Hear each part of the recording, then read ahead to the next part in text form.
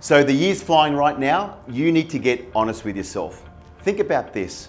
There are 3 levels of performance. Start to identify which level of performance are you living in right now.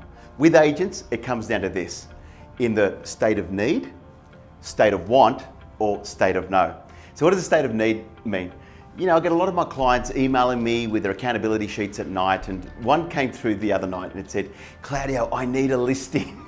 And I was like, yeah, that's called the state of need. You don't want to be living there. And there are a lot of agents like need a sale, need a listing, need money, need finance. They're in that state of need. Then you've got this other level called the state of want. Now, a lot of agents, and I would say particularly around a good chunk of about 80% of these agents, live in that state of want. What's the state of want look like? You might be getting 2 or 3 listings a month, or maybe a little bit more, but you want more, meaning that, where do I go from 2 to 3? I want to do 5 and 6. And then you get the high performance. This is the state you want to be living in your life. It's called the state of no. And the state of no is just so simple. It's like, I know how to get a listing. I know when you walk into a listing presentation, you walk in there like you own it before you've even got the signature. And that's not being arrogant or cocky, but just in your mindset, you feel it, that you own that listing, okay? Or the state of no could also, I know I can get this deal and I'll put it together with these 2 buyers that I'm currently working with.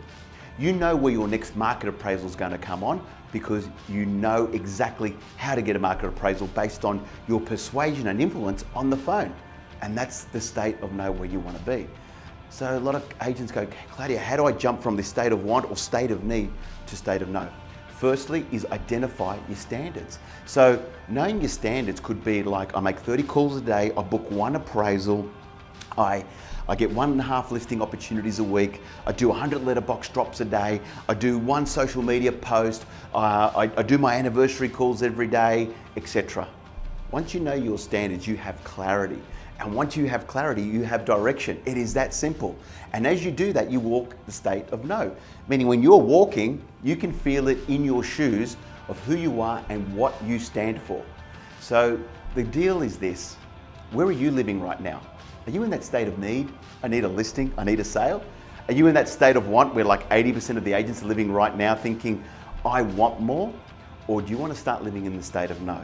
First thing you got to do is start writing the standards of yourself and what you stand for, and then start living it. And once you get to that, you will have this level of persuasion and influence and confidence, but not being cocky or arrogant. Look forward for you to start implementing and living the state of no.